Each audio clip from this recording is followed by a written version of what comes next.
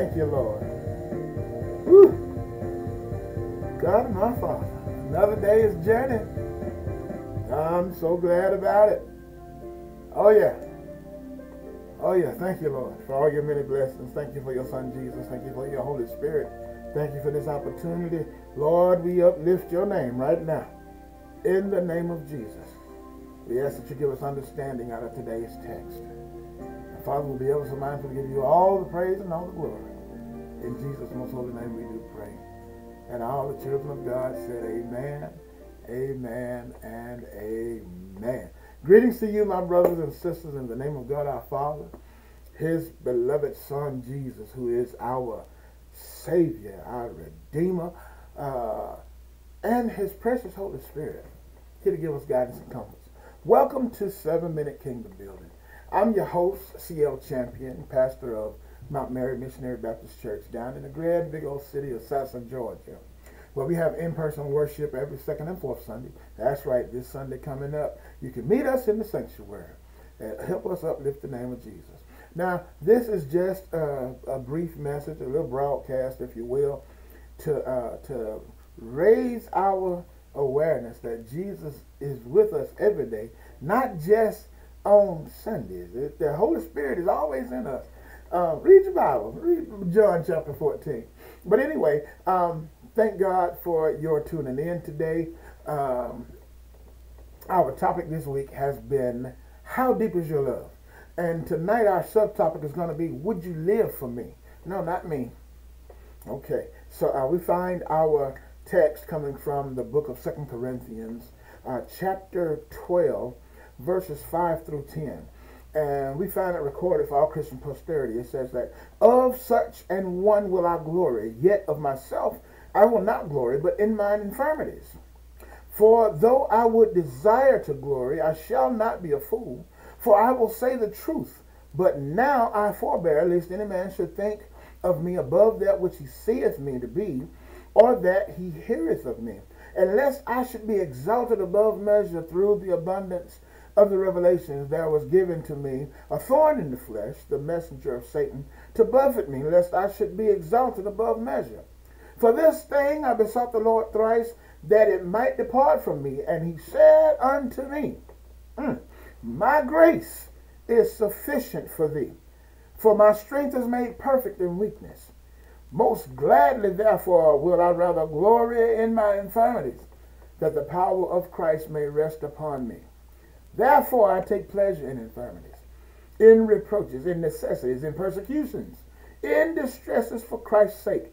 For when I am weak, then I am strong. Oh, my Lord. I didn't realize I left my ringer on. My apologies, brothers and sisters. Hallelujah. God's word for God's people. So again, I ask the question, would you live for me?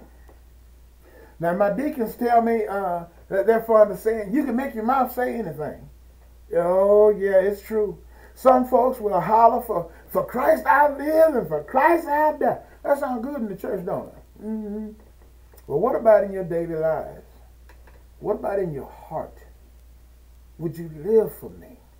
Deuteronomy 6, 5 through 9 says, and thou shalt love the Lord thy God with all thine heart and with all thy soul and with all thy might. And these words which I command thee this day shall be in thine heart, and thou shalt teach them diligently unto thy children. Not just us now.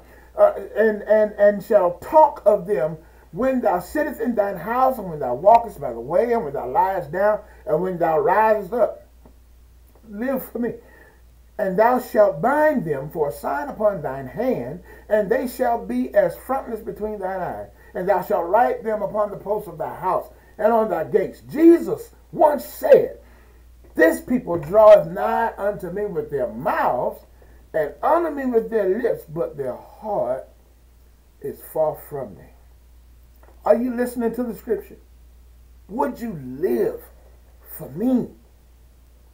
Would you live for me? This is the question Jesus is asking us. Would you live for me? Ooh, I better leave that alone. Matthew 6, 31 through 33. Therefore take no thought, what shall we eat, or what shall we drink, or wherewithal shall we be clothed? For after All these things do the Gentiles seek. But your heavenly Father knoweth that ye have need of all these things.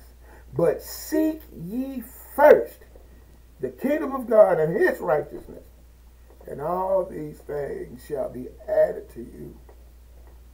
Jesus, I wish I had a little help today. Ooh, his grace. His grace is sufficient. I don't need the new fancy car. His grace. I don't need the big old house on the hill. His grace.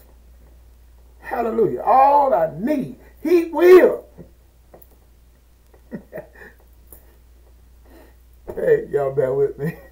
Ooh, would you live for me? As we pray, Father, we come before you this evening, thanking you for an opportunity to study your word, however briefly. Lord, to give your son the praise he is due. Lord, to thank you for your Holy Spirit who gives us guidance and comfort. Father, would we live for you? That is the offer that you put on the table for us.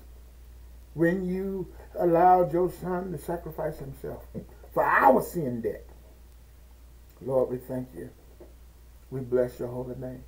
And while you're considering would you live for him, I say right now, in the name of Jesus, and in the presence of any witness who may be watching, I will live for Christ. I will live for Christ. I will follow his commandments. I will do that which he has led me to do. And I'm going to tell somebody. I'm going to tell everybody. Father God, we thank you. Thank you for our families. Thank you for our loved ones and friends. Father, we give you all the praise and all the glory. In the name of your Son, Jesus, and with the witness of the Holy Spirit, we thank you, Lord. Amen. Family, that's it for tonight. I tell you what, one of these days I might accidentally leave the camera on and let y'all see about the praise that's going on up in here. Oh, Jesus. My spirit is full right now. So look, hey, it's share this message with somebody. Remember, Jesus loves you, and so do I. Hallelujah. We would end out a climactic portion of the worship service in the church, in the Baptist church. We say something like, "He's all right. He's all right. Oh Lord, he's all right."